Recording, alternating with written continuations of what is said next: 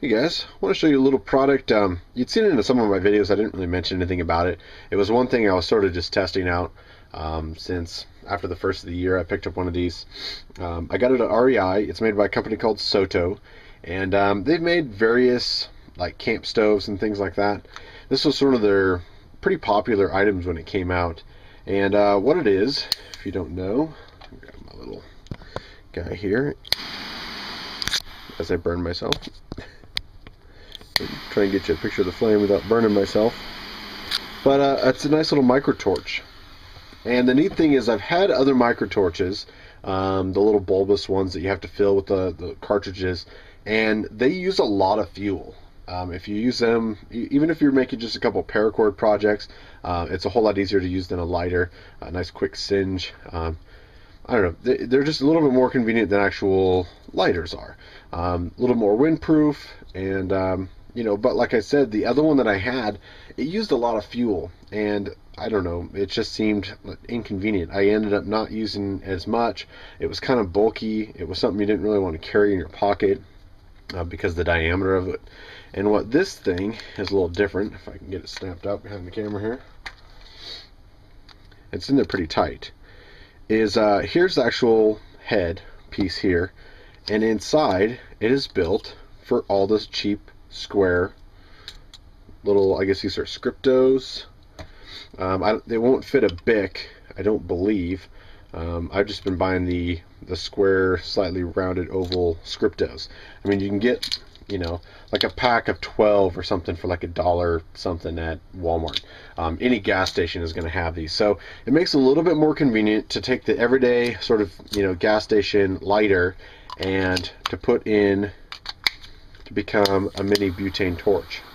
So my only negative comment is, as you can see, when you let it go, it seems to not turn off right away.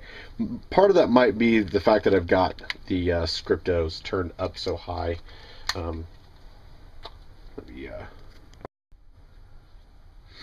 So as I was thinking about it, I did have that other scripto turned up quite a bit higher.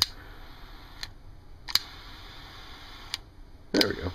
I guess that was one of the main reasons for lingering, is if you turn the fuel, if I can get these out of here behind the camera, there we go. If you turn the fuel up really high, you may get a lingering flame out of it. So the higher your flame on there, probably the more fuel you're using, so you're going to get a little bit lingering flame. So I'll have to remember that. But overall, I've had great success. It works great in the wind. It works great, trying to dry out some wet tinder. If you're not trying to be fancy and use the ferro rods, which I usually am, to be honest with you. I just find it more challenging and more fun. But a neat little product without having to carry all the extra fuels. And one of my old standby favorites was the old, I guess it's called a Colibri. I don't know, I picked it up at Outdoor Research years ago. And it had like a little mirror in it. And the other side was a compass, and then of course as I throw it on the floor, and then you've got the fuel adjustment on there. And of course these are better than lighters and such at high altitudes. Another mirror under there, but I've never really cared for the fact that the heating element there, let's get you a little picture, doesn't really produce a flame. I mean, it's hot right above there, but it makes it very difficult to try and get it into a tinder bundle or a fire.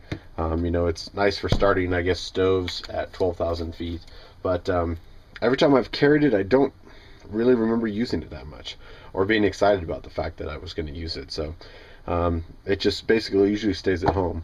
And this thing I've actually packed quite a bit. So I don't know, neat little product. If you didn't know about it, look at REI. I think they even have a new one this year that has like a big extended wand thing on it. That seemed a little ludicrous, but neat little package for utilizing cheap Zippos. Certainly turns these little dollar cheapos into a fantastic little torch.